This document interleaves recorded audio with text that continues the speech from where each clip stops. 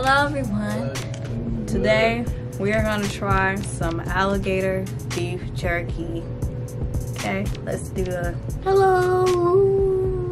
So one of my co-workers went to New Orleans and got some of this. She tried fried alligator. Said it tastes like chicken. Probably does, I don't know. Don't know happening. Ugh! Okay, come on. You can try a little piece. Gotta come in the camera. Good. What it tastes like? It tastes like real beef jerky. There you go, Jazz. Get it. Eat that gator. That's some good gator, ain't it? Ugh! You can really taste the pork in this. So apparently this is also mixed with pork too. Pork and alligator. It's gator pork. Some pork gator. I like it. Some pork gator? I did, because you can eat it.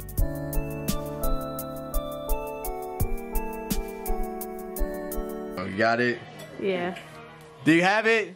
Make it out west, slang it out west. Go metallic knife, I can shake it. I'm sitting right here. I'm sitting where I sit. And what? Look at the matching flip flops. Does this look Now say familiar? which one's real, which one's fake.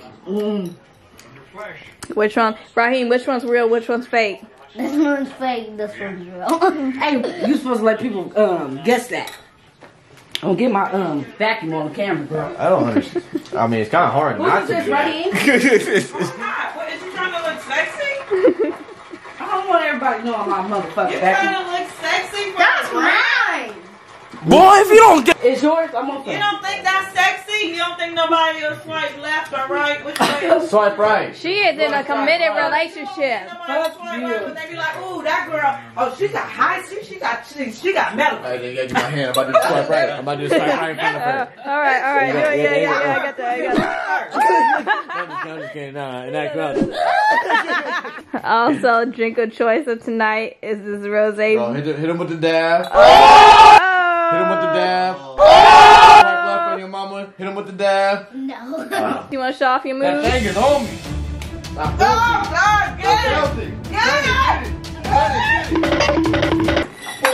Y'all getting on my fucking nerves. I thought sometimes he's not good for me. Just y'all too. He's the yang to my yin. Aw, Jazz is yin. in the wrong way. Yeah, Jazz is yin. Yin yang. Yin yang. Yin yang. Jazz, you say yin yang. It's yin yang. Yin. Like the yin yang twins. Yin yang twins? All right, Jazz. All right. Hang on. You're not, no. Jazmine. Why is this big? Jazmine. The confrontation. You are not about to chug that. No. Do it like how mom used to do it. No. Oh yeah, I gotta do it like my mama. I gotta do it like my mama. You know you used to chug stuff back in the day. Your mom's never been a I chugger. No. Back when it was babies. I love her. You know, but some people here think they can outdrink me. I wonder who that is. Don't chug it, All right, since I can't chug, I'll do a little review on this. So this is a nice little rosé. I thought it was rosé beer because What? What? I am. You know what? Don't lump me into that category. Jazmine. There you go, Jazz. There you go, Jazz. Okay, so this is a rosé. I thought it was rosé So do beer y'all because want it to rate came. this movie or not? Yes. Yes. You're ruining her review right now. Can we So, do that later? No. Overall, this is a dry and sour. This is lively rosé. Has a notes of strawberry, key lime, rose water, and hints of ripe peach and watermelon. Can't taste none of that. Amazing. Amazing. Absolutely None of amazing. it. What do you taste? I taste fruit. Help me. Hit it, Jazz. Hit it, Jazz. Hit it, Jazz. Hit it, Jazz. What kind of fruit? You just broke somebody in jail. Over there I smiling taste hard. the peach and strawberry. Alright, you guys put it on already? Right. My sister's over here trying to chug, and you guys are Bang! I'll tell you what. Get order! Get order!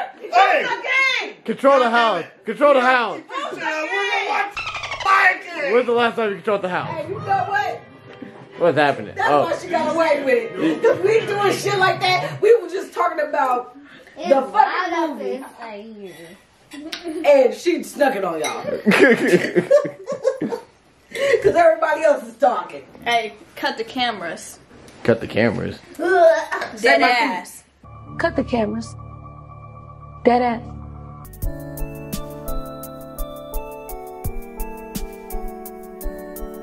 That's not funny.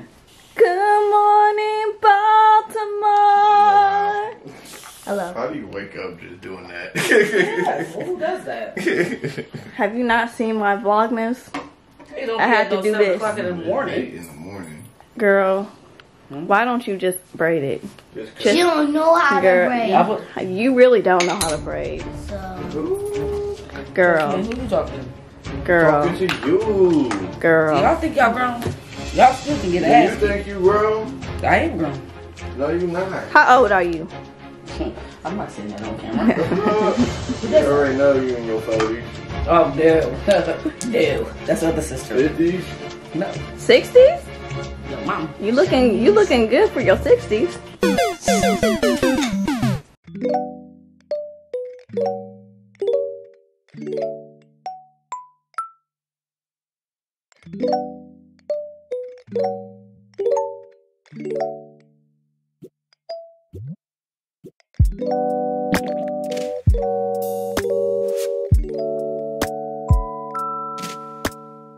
Hey, Mom. What do I do with my tea situation? Y'all two. Tea. Oh, do you want tea? Make it happen. Do you want tea? Make it happen. Do you want coffee? Oh, yeah, got coffee? They got coffee. They got orange juice and coffee. So no Coffee tea? is good. Huh? No tea? Oh, you want tea? Go behind the bar and give me a...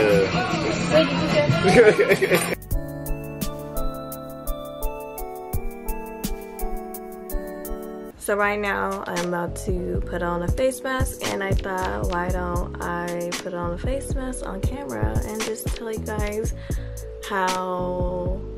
what's been going on. Basically, the face mask that I'm putting on is by I Do Care Kitten Sugar Kitten, which is a peel off face mask.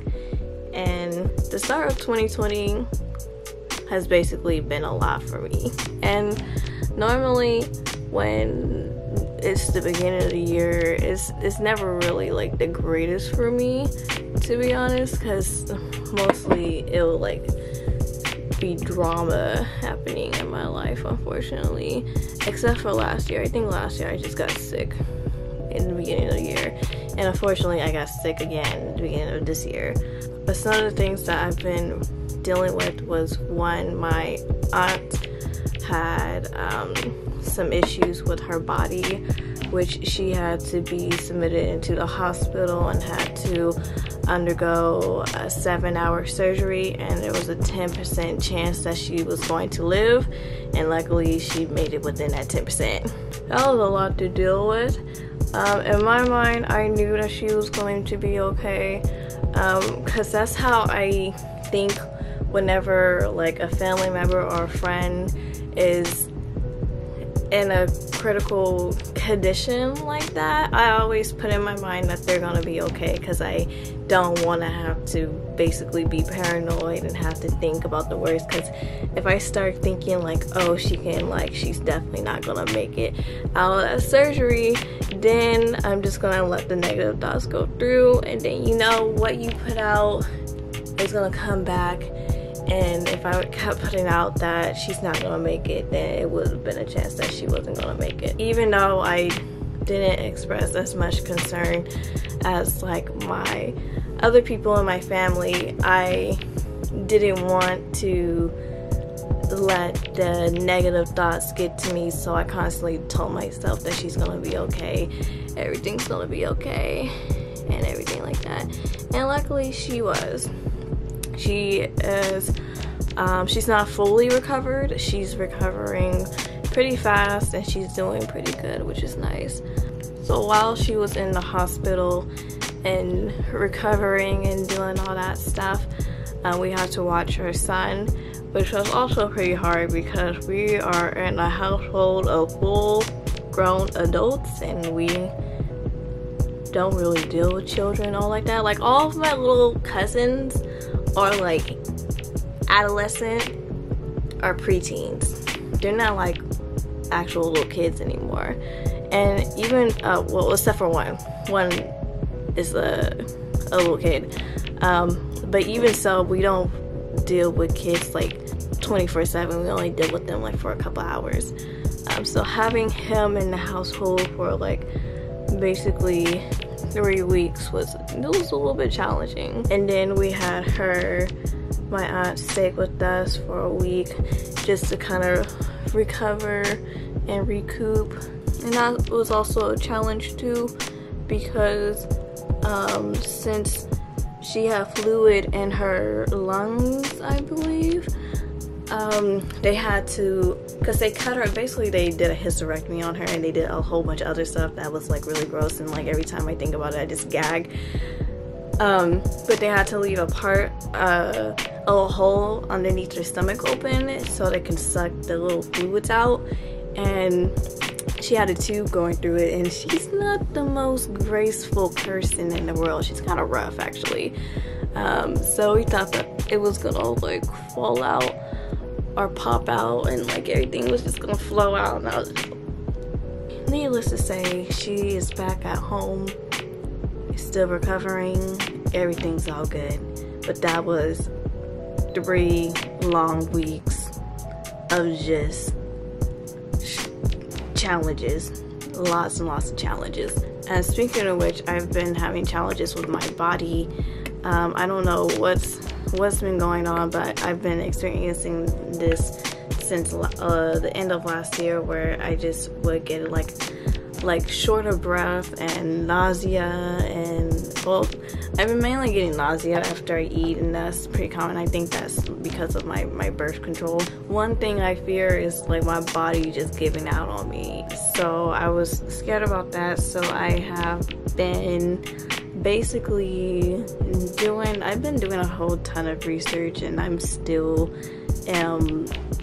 confused about what to really do. I actually do need to go to the doctor. So when I do go get my birth control, I will go to the doctors and talk to them about it. But I have been trying to incorporate a lot more stuff into my body. Like I've been drinking a lot of tea with turmeric. Turmeric has a lot of health benefits to it. I've been taking some probiotics. I've been really trying to get into kombucha, but you know, kombucha is really hard to get into. It's an acquired taste, and it's really weird because I can drink sour beer, I can drink apple cider vinegar if it's diluted with water, but kombucha is so hard to get into for me. But I'm still trying because I like the benefits. It has probiotics in it, prebiotics, and I think antioxidants in it. I think the biggest thing is I just need to get more sleep, or just like actually fully fall asleep.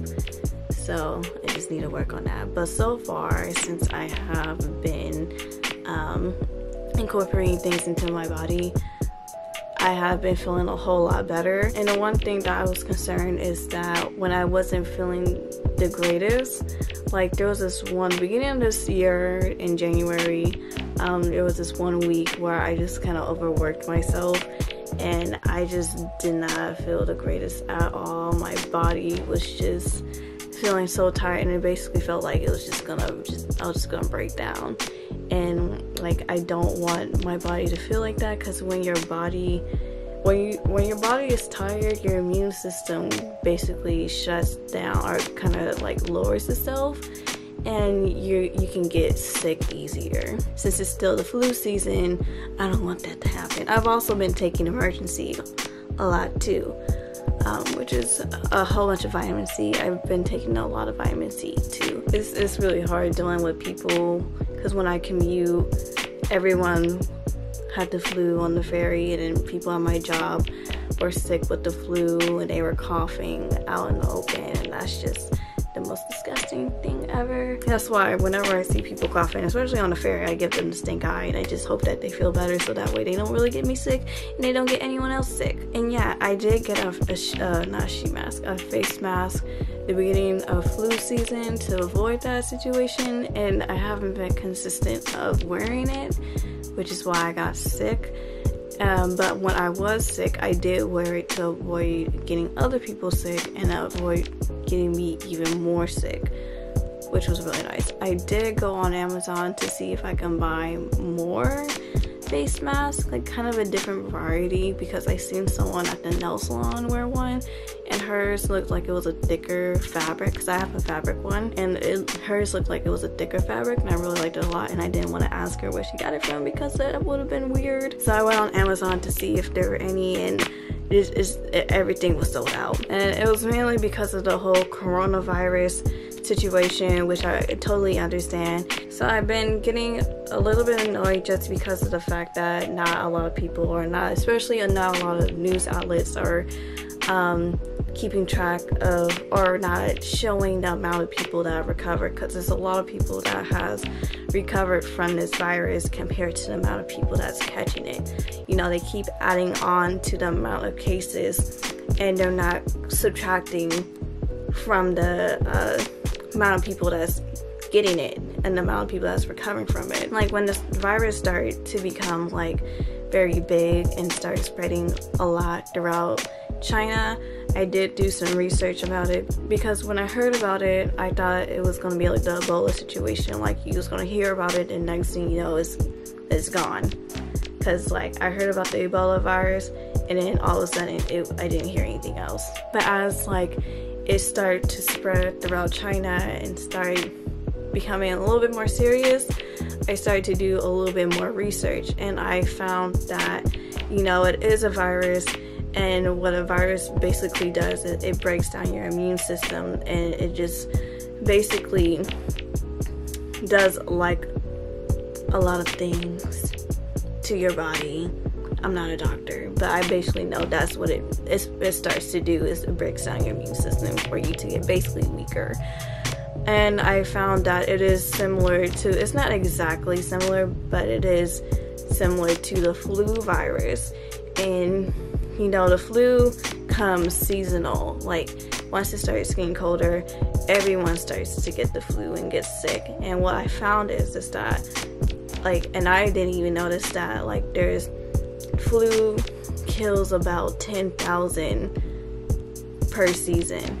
That might not be completely accurate, but it does kill a lot of people. Like recently a little girl just died from the flu, and unfortunately she didn't have health care and her parents couldn't afford health care, but she died from it, and that's really unfortunate. And in the coronavirus, I believe the death toll is either 2,900 or 3,000 by now, which is not really a lot in my opinion compared to the seasonal flu. And the amount of people that has recovered from the coronavirus is quite a lot. Like I follow this website that keeps track of the coronavirus. It has the grand total of cases, and then it has like a map of like all of like the countries that and states that has the coronavirus, and the amount of people that in the states that recovered, the people that recovered in the states.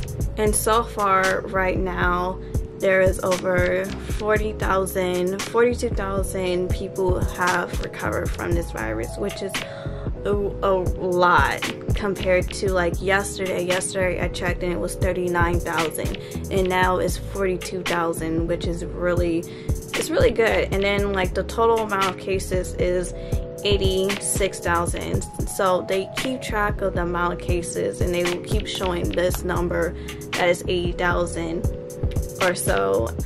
It might be a little bit more, it might be a little bit less, because of course we don't know the exact number of how many people have it or not.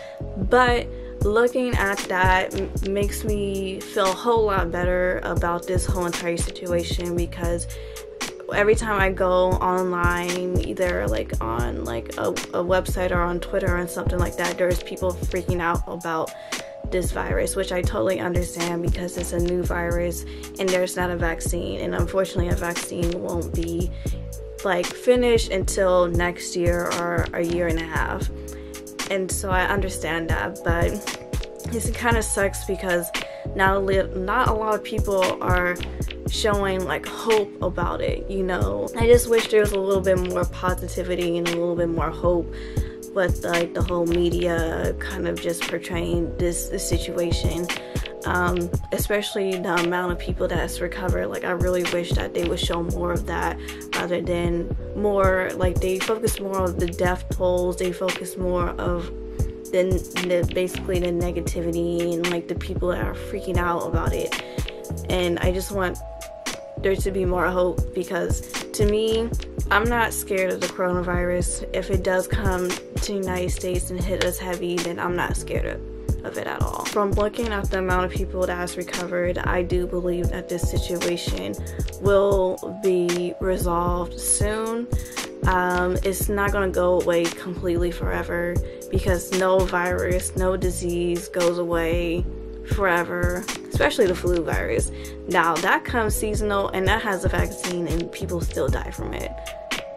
So, but I do know that this situation will be a little bit more tamed soon.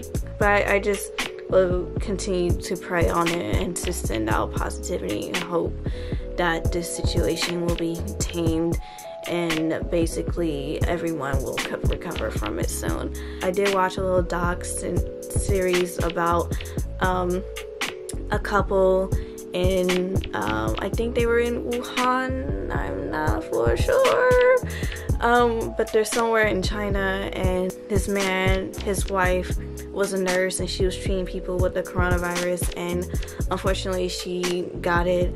And just basically just watching their routine and what he had to go through, like he had to suit up basically in his own home and quarantine his whole entire house, and had to put her in a separate room, quarantine her room, and cook her food, leave it by the door for her to get it, quarantine that area too. It was pretty sad, and it was very heartbreaking, because like because like thinking about it, I don't know what they're really going through because I'm not out there, and I didn't really have like a kind of like a visual of it until I saw that series, and I had a visual of what they're basically dealing with. Like, their city is basically locked down, they can't really leave to go anywhere, they can't go shopping, like they have to rely on their property managers or management to basically get them food, to get them like toothpaste and basically daily necessities. Like, and their son doesn't even live with them, they have like a little son, and he has to live with his grandparents, and he doesn't understand what's going on. And it was heartbreaking. Like, I started crying because I was just so heartbroken about it. And so my heart goes out to just everyone that's just out there in Asia and in Europe, who's just going out there like that. I really do hope that this virus just kind of just pass by like the wind. No, that's mainly it. You know, it's just a whole lot, basically. A whole lot. You know, it's not good, it's not bad, it's just a lot.